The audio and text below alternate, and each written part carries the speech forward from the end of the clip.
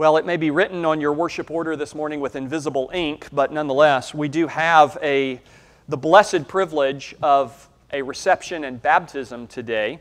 The Johannsson family, Dane and Allison and Aaron and Harper, are going to come join us up front here, and if the elders will come and join me as well at the front. You all know this family. You know of them. If you don't know them personally, you will be getting to know them very well, especially over the next year, as our brother has now formally begun a season of pastoral internship. I said if we're going to call him the pastoral intern, I get to be the internal pastor, just to make sure the alliteration works. But this family has come on quite a journey, as you all are well aware. And part of the reason we love their story is because their story is our story. So many of us are in a similar situation. But I will say there are not many pastors and church planters that would choose to make the step to do what our brother has chosen to do. And praise be to God for that. We truly thank God for the way that He has worked in this family and in the congregation of Agros. Most of you who are here today with us, and welcome to you also.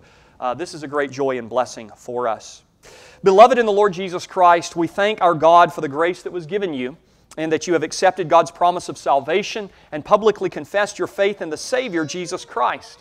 We rejoice that God, in His gracious providence, has brought you into this congregation and given you a desire to reaffirm the faith that you've previously professed and to unite with us.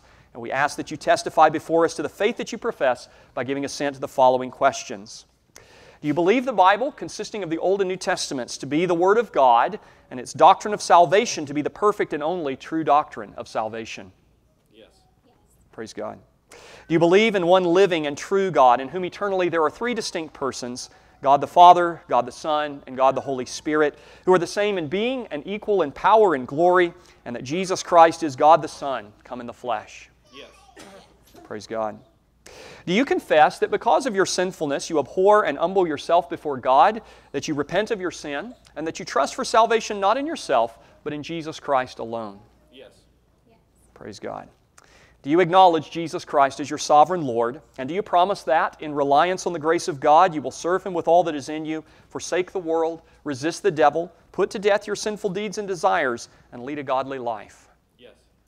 Praise God. And finally, do you promise to participate faithfully in this church's worship and service, to submit in the Lord to its government, and to heed its discipline, even in case you should be found delinquent in doctrine or life?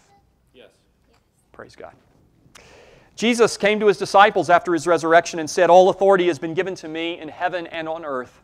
Go therefore and make disciples of all the nations, baptizing them in the name of the Father and of the Son and of the Holy Spirit, teaching them to observe all things that I have commanded you. And lo, I am with you always, even to the end of the age." The Lord Jesus Christ instituted baptism as a covenant sign and seal for His church. He uses it not only for the solemn admission of the person who's baptized into the visible church, but also to depict and to confirm His engrafting of that person into Himself, and is including that person in the covenant of grace. The Lord uses baptism to portray to us that we and our children are conceived and born in sin and need to be cleansed. He uses it to witness and seal to us the remission of sins and the bestowal of all the gifts of salvation through union with Christ. Baptism with water signifies and seals cleansing from sin by the blood and the Spirit of Christ, together with our death unto sin and our resurrection unto newness of life by virtue of the death and resurrection of Christ. The time of the outward application of the sign does not necessarily coincide with the inward work of the Holy Spirit, which the sign represents and seals to us. Because these gifts of salvation are the gracious provision of the triune God, who is pleased to claim us as His very own, we are baptized into the name of the Father and of the Son and of the Holy Spirit. In baptism, the Lord puts His name on us, claims us as His own, and summons us to assume the obligations of the covenant. He calls us to believe in Jesus Christ as our Savior, to renounce the devil, the world, and the flesh, and to walk humbly with our God in devotion to His commandments. Now, to the congregation, as solemn vows are about to be made before you, and baptism is now to be administered, you who are baptized will do well to take this occasion to reflect on your own baptism. Christ has put His name and claim on you. He calls you to be repentant for your sins against your covenant God, to confess your faith before men, and to live in newness of life to God, who sealed His covenant with you by the blood of His own Son. Now, although our young children do not yet understand these things, they are nevertheless to be baptized. 1 For God commands that all who are under the covenant of grace be given the sign of the covenant. God made the promise of the covenant to believers and to their offspring. In the Old Testament, He declared to Abraham, "And I will establish my covenant between me and thee and thy seed after thee in their generations, for an everlasting covenant, to be God unto thee and to thy seed after thee." For this reason, in the Old Testament, God commanded the covenant infants be given the sign of circumcision. The covenant is the same in essence in both the Old and New Testaments. Indeed, the grace of God for the consolation of believers is even more fully manifested in the New Testament. Thus, rather than rescinding the covenant promise to believers and to their offspring in the New Testament, God reaffirms it. He declares that the promise is unto you and to your children. He promises, "Believe on the Lord Jesus Christ, and thou shalt be saved, and thy house." He affirms that if even one parent is a believer, the children are holy. Moreover, our Savior admitted little children into His presence, embracing and blessing them and saying, "Of such is the kingdom of God." And so, in the New Testament, no less than in the Old, the children of believers have an interest in the covenant and a right to the covenant sign and to the outward privileges of the covenant people, the church. In the New Testament, baptism has replaced circumcision as the covenant sign. Therefore, by the covenant sign of baptism, the children of believers are to be distinguished from the world and solemnly admitted into the visible church. What a blessed truth that is. And so, Dane and Allie, do you acknowledge that although our children are conceived and born in sin and therefore are subject to condemnation, they are holy in Christ by virtue of the covenant of grace, and as children of the covenant are to be baptized? Yes. Praise God. Do you promise to teach diligently to Aaron and Harper the principles of our holy Christian faith revealed in the Scriptures of the Old and New Testament and summarized in the Confession of Faith and Catechisms of this church? Yes. Praise God. Do you promise to pray regularly with and for Aaron and Harper and to set an example of piety and godliness before them? Yes. Praise God. And do you promise to endeavor by all the means that God has appointed to bring up Aaron and Harper in the nurture and admonition of the Lord, encouraging them to appropriate for themselves the blessings and fulfill the obligations of the covenant? Yes. Praise God. Let's bow together in prayer. Gracious God and Father, we are thankful. We are thankful that you build your kingdom both by the procreation of covenant families and by the conversion of the nations. We are thankful that you are a gracious, merciful, and long-suffering God. O God, that you lead your people more and more in the grace and knowledge of our Lord Jesus. We are thankful, O God, for the work that you've done in our congregation and at Agros and in the life of this family, O God, our beloved brethren. We pray that as these children receive the sign and seal of the covenant of grace this day, that you would bless and encourage this sign and seal, that you would, by your word and spirit, work within their hearts to grow, nurture, mature, and make fruitful that faith that you have promised unto them. Bless them, O God, and use them mightily for your glory and work. We pray in Jesus our Savior's name.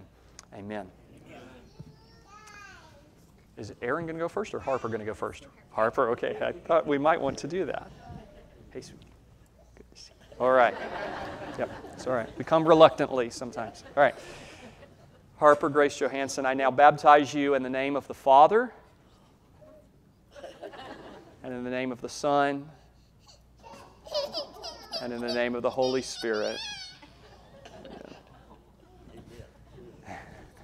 All right, Aaron, it's your turn. All right. Use two hands with you, buddy.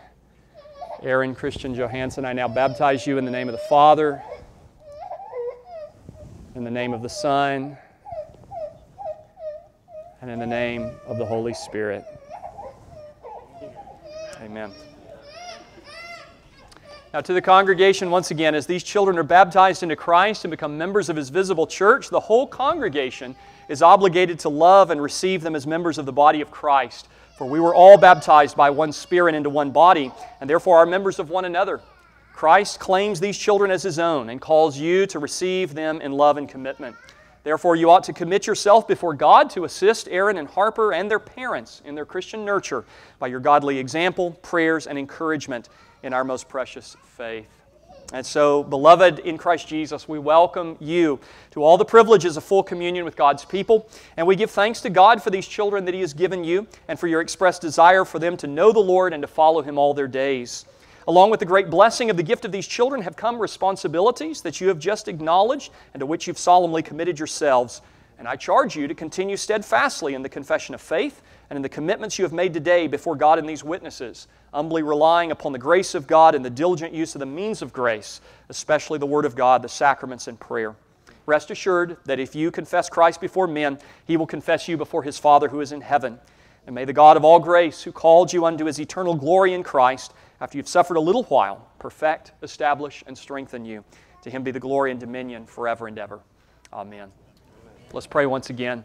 Gracious God and Father, as we welcome those whom You have welcomed in Christ, we pray that Your blessing would be upon us all. Bless this family and the journey and the work that lies before them. We pray, O God, that You would use them mightily, even as You have for many years, for Your glory and for the good of Your saints. Help us to be an encouragement to them and they to us. Help us to love them, for You have first loved us. Bless us and knit our hearts together, we pray. In Jesus our Savior's name, amen.